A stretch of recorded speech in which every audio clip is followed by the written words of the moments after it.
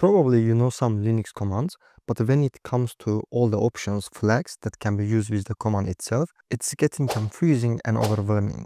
But don't worry, because you're not alone. For example, this Reddit user who claims he or she is one of the maintainers of LD command, but doesn't even know all the options to that command. Or this guy who has been sysadmin for over 20 years and doesn't know most of the commands. This is pretty common, and there is nothing wrong with that. They keep adding new stuff faster than you learn it. However, you just need to have some knowledge to know how to properly read commands man page. Of course, you can ask Google, or you can even ask LLM models to provide exact set of commands you need. Nowadays, it's so easy to find what you want on the internet. And probably when you open any man page, you see there are a lot of options and flags, as well as some details, which make it overwhelming, and you just close it. But if you are someone who works as a sysadmin, DevOps, SRE, or whatever you call it, you should be able to read and understand man pages, because there could be situations or systems where you don't have access to the internet. You need to find out what you want through man pages. Besides that, reading a man page is an art. First, I'm gonna show you one great tool which will make your life easier. It is called TLDR or TLDR. Anyway, this project is a collection of community-maintained help pages for command line tools, aka it's a copy of man pages but in a simplified way. You can install it using Node.js client, Python client, Rust client, etc. Basically, many operating systems support it. I have already installed it on my Mac, so let's try and see how it works. For example, we want to look for tar command. We usually do man tar, and it gives some bunch of stuff which are pretty important, by the way, but it doesn't need to be so confusing, and most of the time we just want to see real examples. In that case, we're gonna do TLDR tar. So I'm gonna use TLDR then tar. This looks very beautiful. It is simple, easy to read. I mean, look at all this highlighting, all the colors.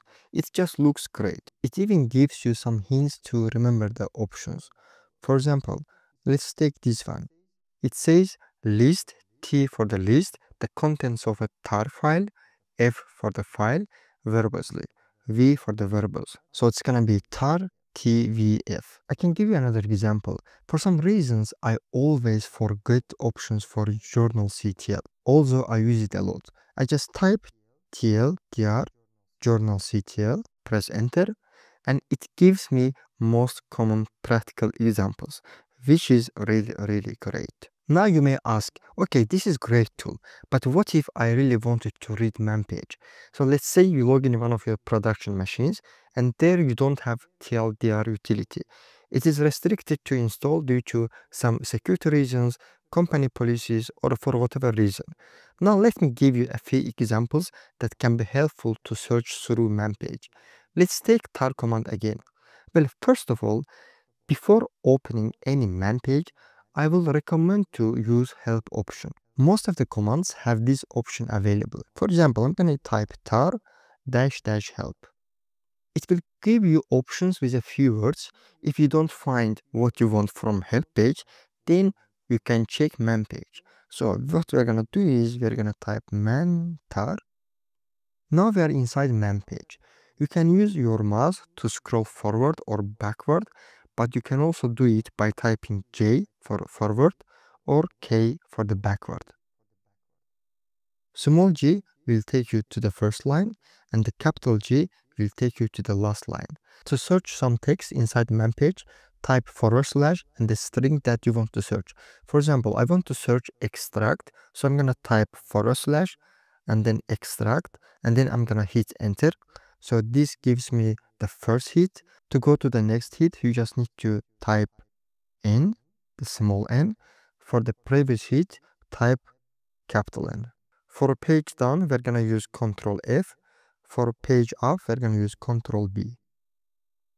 If you are Vim user, most probably you already realized you also use these key bindings in Vim. Well, this is not surprising because man uses default pager, which probably is less, and the Vim key bindings. So if you learn Vim key bindings, then you will easily able to use man pages. And I assure you that you will find Vim key bindings almost everywhere. I have two resources which in my opinion are great ones. The first one is Vim cheat sheet. It's called vim.rtorr.com. It almost provides everything about Vim, so you can see all the key bindings here. And then we have another resource which is really fun. It's called Vim Adventures. The website is called vim-adventures.com. It's a fun website that is using Snake Game to teach you Vim key bindings. It's pretty fun, you can check it out. So I think that's it from my side. Let me know if you have any tips or tricks to use man pages effectively.